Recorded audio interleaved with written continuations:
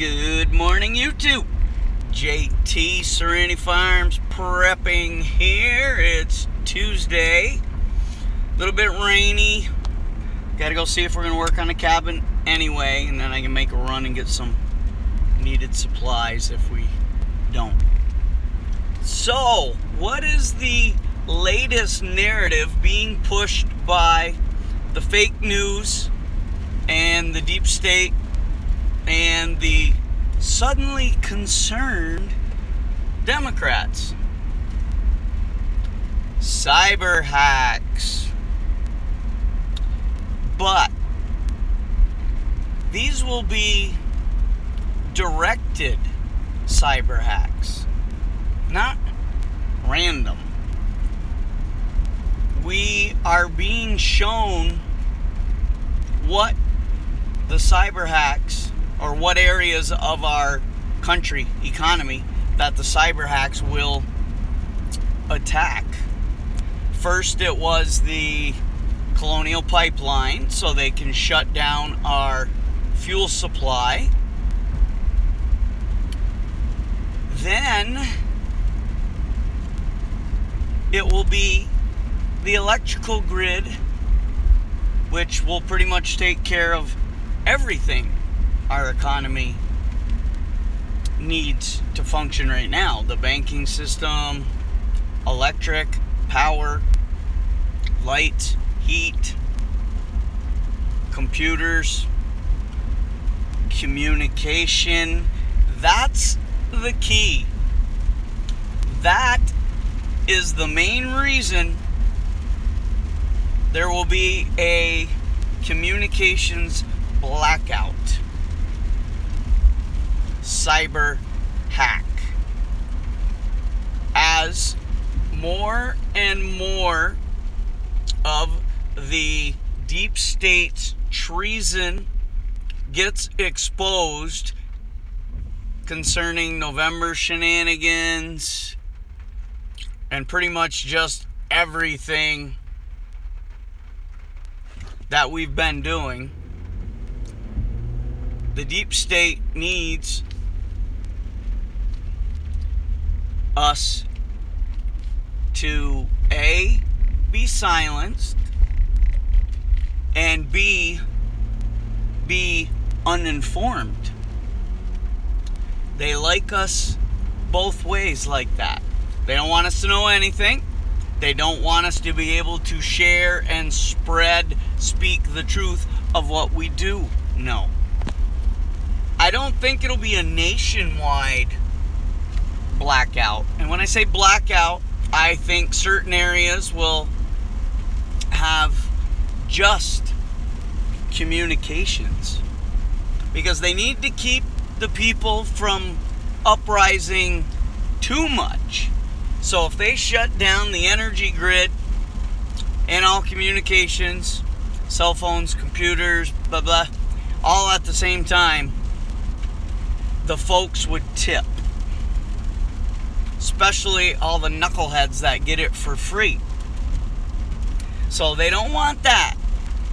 They'll shut down just enough so that they can try and continue their plan, figuring we're not going to be able to know what's going on, but just enough that people aren't going to starve to death, die of heat, have their ventilators or oxygen or kidney dialysis machines shut off, that kind of thing.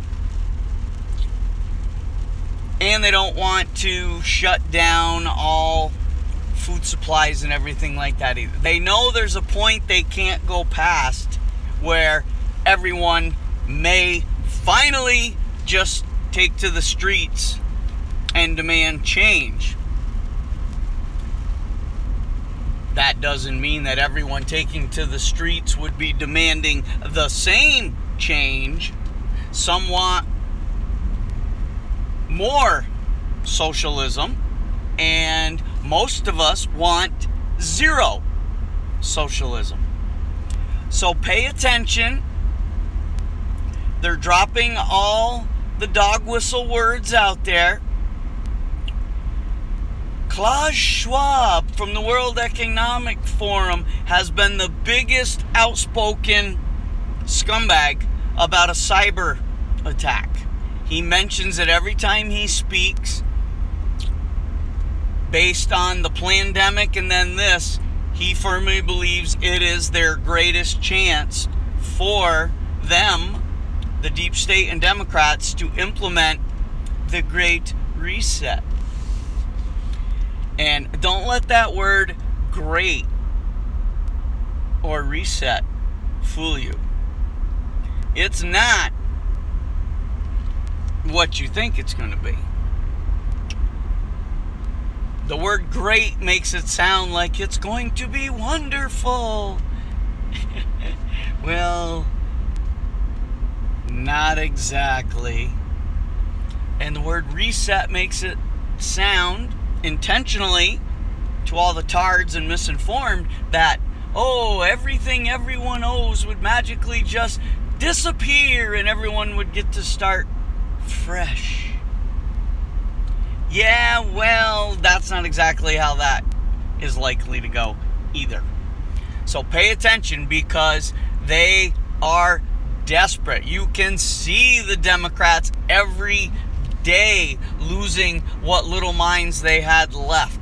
They know what's coming their way, and they are desperate to do anything and everything they can to stop it. Their entire world is falling apart every day, and sooner or later all the treasonous rats are gonna start giving up the people above them. Plausible deniability really isn't gonna exist, I think. Yeah, we're not gonna get everybody that we've ever hoped for that we know is a dirty, treasonous scumbag. It doesn't work that way. It's going to be frustrating. It's going to piss you off. It's sadly the way it is. But stay awake, man. Stay alert. Prepare yourself for power and communication outages. You know what's coming. You've been warned. Like, share, subscribe, comment, notification bell. But for now, JT is going around another curve. So, give me 1 second. Because now, JT signing out.